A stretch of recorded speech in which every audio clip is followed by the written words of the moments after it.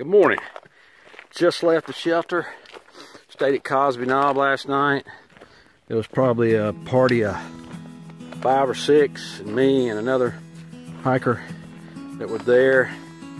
Party of 6 was a gang of law enforcement officers, so they were quite loquacious. Morning, noon, and night. Got a 10.8 miles to the truck, so I'm coming out.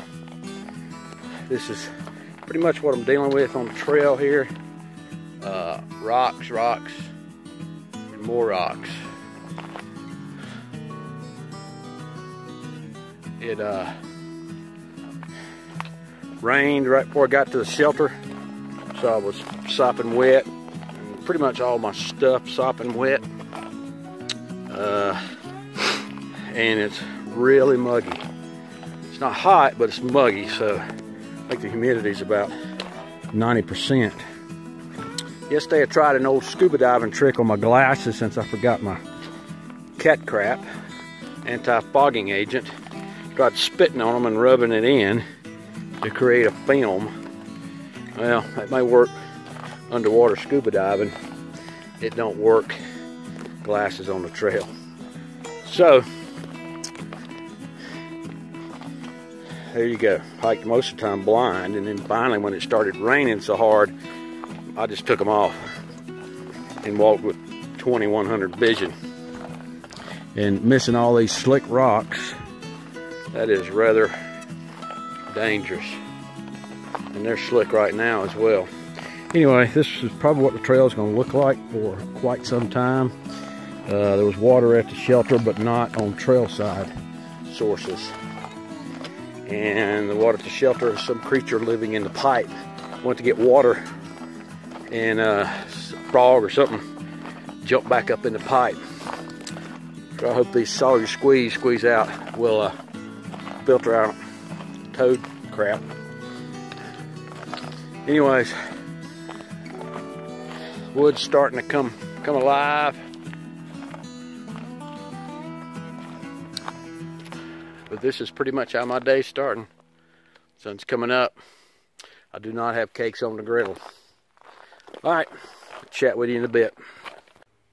This is Mount Camerer. I don't know how you pronounce that, but Camerer Lookout. So it was a fire lookout, just like the fire towers in the park and throughout the AT. It's called a lookout rather than a tower because it is on the ground, or built without a tower structure like angle iron or something like that. Structural steel like the rest of it was. It's built from 1937 to 1939 by the CCC, the Civilian Conservation Corps, and it was manned until the 1960s. And then it fell into disrepair, and in somewhere around 1980, some folks got together and I guess they rebuilt it or did something to fix it. And so this is what it looks like today. Now before, there had been a fire warden in here, and he'd have had a lookout, and he'd have slept and stayed and lived in here for, I don't know how long they did it at a time, but everything that you see that was made had to be hauled in here by horse or hand or mule or something. So it's another iconic spot on the AT. It's got a balcony. Goes all the way around, a catwalk, if you will, that the fire warden might have walked around instead of looking through the windows or something.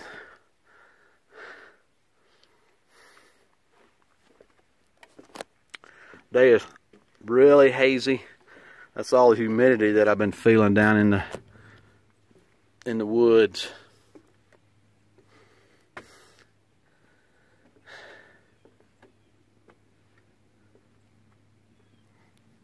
But it is perched right on top of this mountain.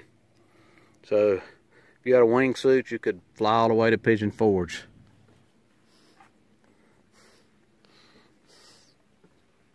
And I believe that over there in the distance is Clingman's Dome. So when I came from there, NewFound Gap is just a mile or so away from Clingman's Dome. So I have been trudging through all of that since I've been on the trail this trip. Alright, that is it for Mount Camera Fire Lookout. Okay, so today the trail is just as rocky as it was yesterday and the day before. And the tough thing about today is most of it's all down. So that's tough on my knees. And not that I like the ups either, but hey, my knees, it's harder on my knees going down, so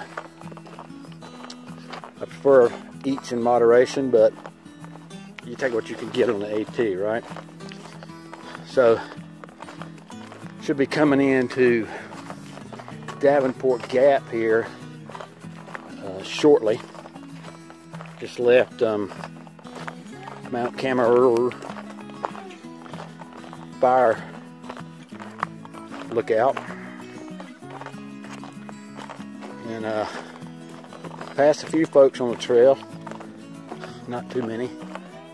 So that's the thing about the AT. I mean, I was in a shelter last night with 8 of us, and you can always find solitude on the AT, or you can hike in a group if you want to, whatever works for you. But for me, I like the solitude. I'm gonna hush now and let you see a little bit of the trail without me yapping.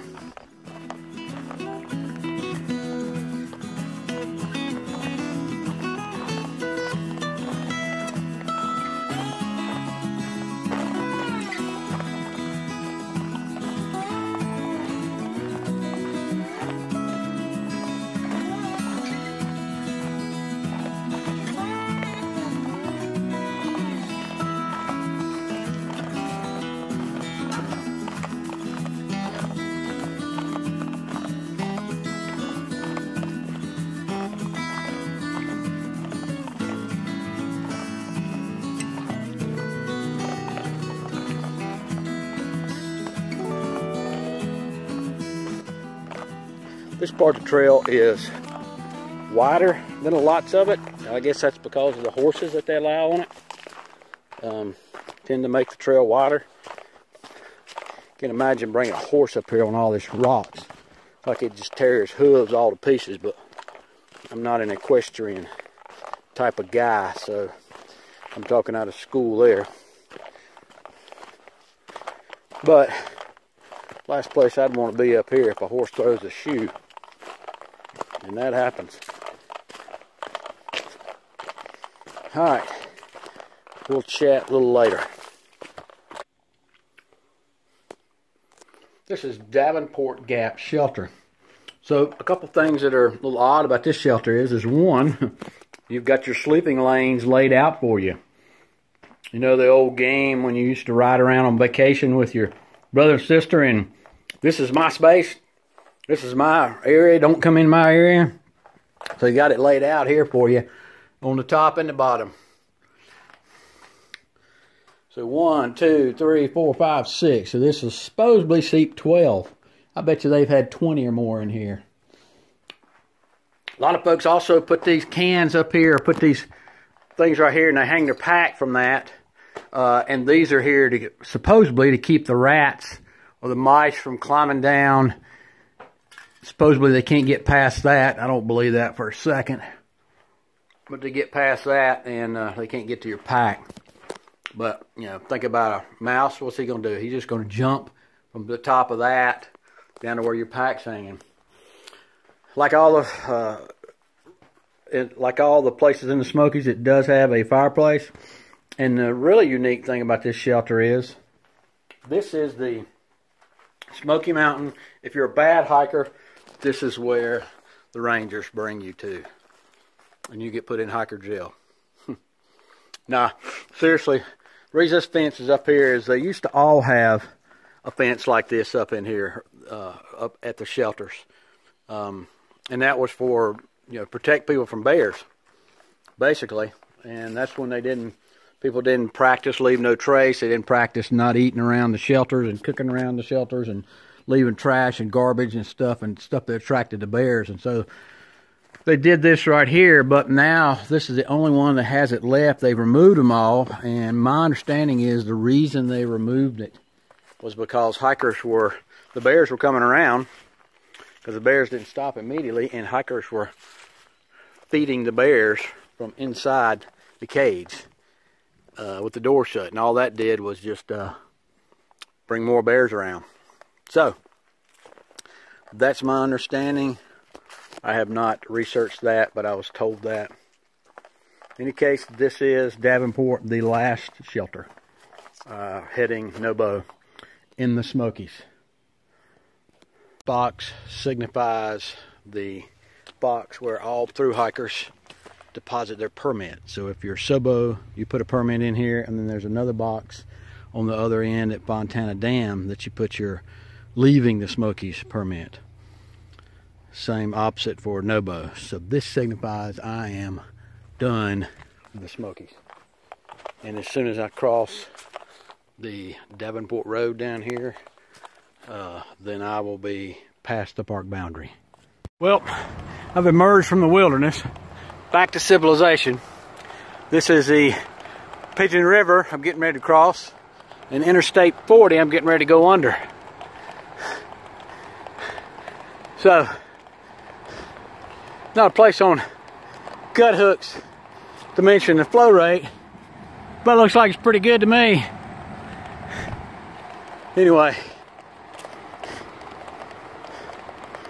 I gotta, once I get across here under 40, I got a staircase to tackle, and then through the woods, I think about 1.5 miles to, I think it's Green Mountain Road, and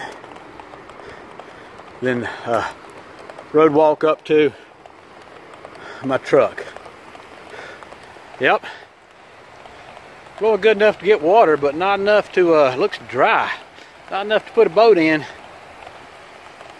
Wow. I don't know if I've ever seen it that dry before. Other times I've been up here, all this is, you couldn't see them rocks. All right, let's keep going. Just another hour or so. All right, so I just met Twinkle Toes and Buckles. Buckles is a girl and Twinkle Toes is a guy. And they are flip-floppers. So they're gonna be getting done here in about 2 weeks, they think, which sounds reasonable. And they are entering the Smokies, and they've, it's good to meet them, stop and chat to them. They are awesome, nice folks. So you see them down south of the Smokies, treat them to a snack or food or beer. I'll throw their selfie up here that we took. All right. Probably the only place on AT where you got a set of steps that have a handrail.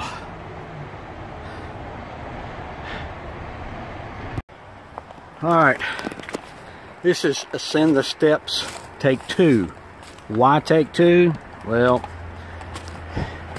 I ditched my pack, so I'm not going to slack pack this small 1.5 miles. I'm going to no pack it, because my truck will come right by the road down there off of 40. But my keys were in my pack. So of course, I climbed the steps with no keys. And I had to go back down them. And now I'm climbing them again. Stupid hiking tricks.